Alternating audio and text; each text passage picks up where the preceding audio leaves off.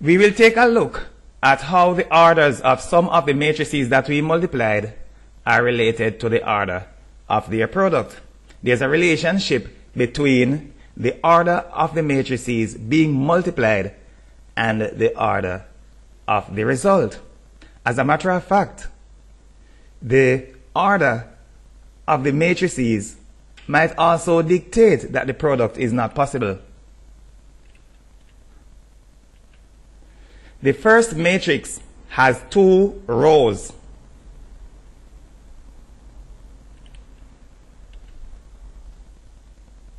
We see the 2 rows.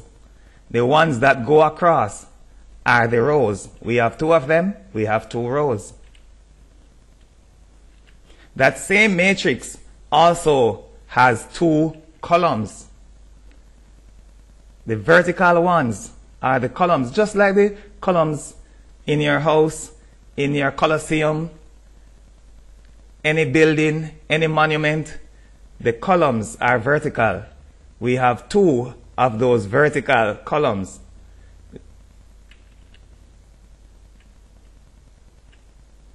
The matrix is therefore said to be of the order 2 by 2. It is a 2 by 2 matrix. It has 2 rows and 2 columns.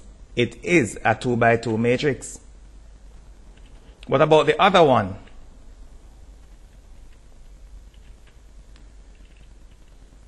The second matrix has 2 rows.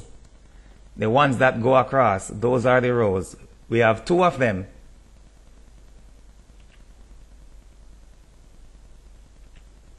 It also has 1 column. In this particular case, there's only 1 going vertically. We just have 1 column. The matrix is therefore of the order 2 by 1. That is a 2 by 1 matrix. It has 2 rows and it has 1 column. If 2 matrices are being multiplied and the orders are arranged like the 2 matrices, then the product is possible if the 2 middle numbers are the same. Here we have 2 matrices to be multiplied. This one followed by this one. If we arrange the orders, this one followed by that one in the same way, then the matrix product is only possible if the 2 middle numbers are the same. This means that the number of columns of the first must be equal to the number of rows of the second.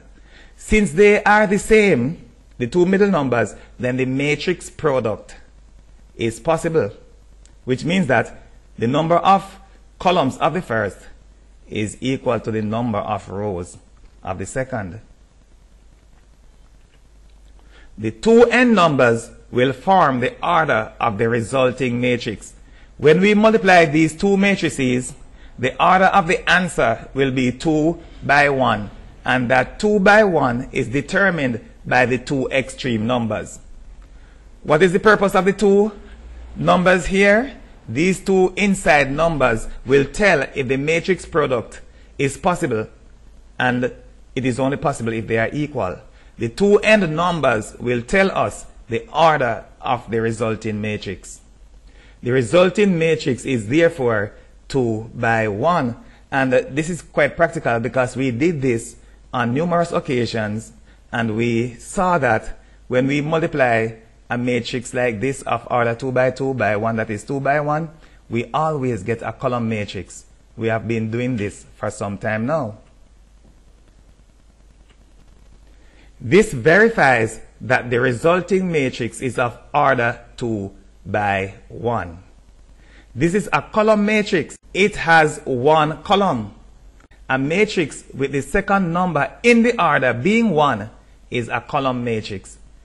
A column matrix has the second number being 1. That is a column matrix. If the numbers were multiplied the other way around, then the orders would also change places. Because the way that we multiply the matrices, is the way that we arrange the orders. So let us change the matrices around. When we change the matrices around, the orders have to be changed around. What do we know? In this case, the two middle numbers are not the same. Notice that they are not the same. Because they are not the same, the matrix product is therefore not possible.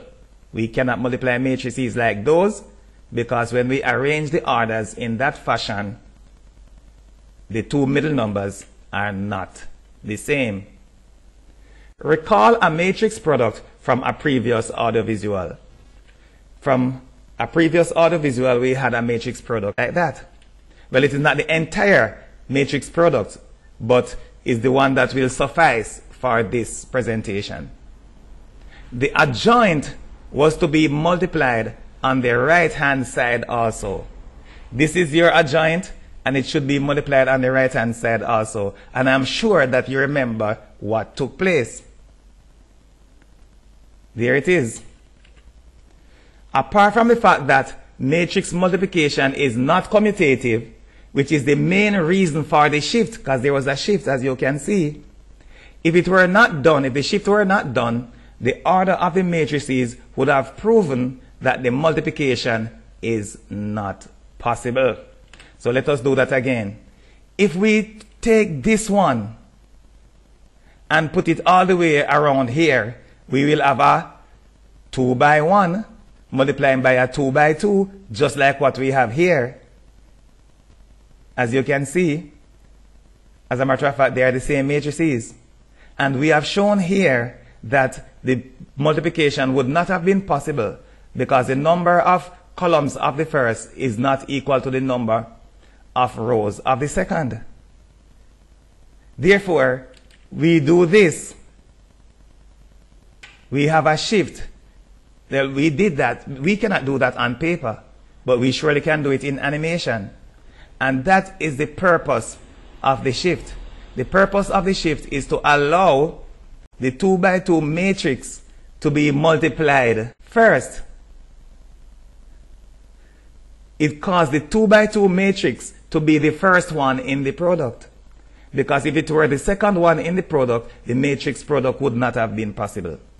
So the shift that we have here is to allow for this. Now, that is not the only purpose. As a matter of fact, that is not even the main purpose for doing that, because we have already established that matrix multiplication is not commutative. So if we are multiplying this, as we have right here, this product on the left-hand side, and if we need to multiply by this matrix also on the right-hand side, it would have to be the first one in the product in the same way that it is the first one in the product on this side. Because matrix multiplication is not commutative, the order in which we multiply matrices will affect the product. Therefore, if we have it as the first one in the product on the left, then we should have it as the first one in the product on the right. So that is the main reason for the shift. Additionally, if the shift were not done, the multiplication of the matrices would not have been possible, because in this arrangement, the two middle numbers would not have been the same.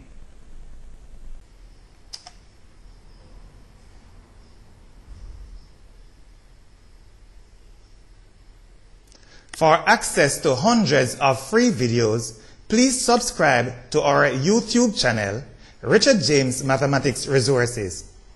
For unlimited access to thousands of exclusive full-length videos, please subscribe to our Vimeo channel, Richard James Mathematics Resources.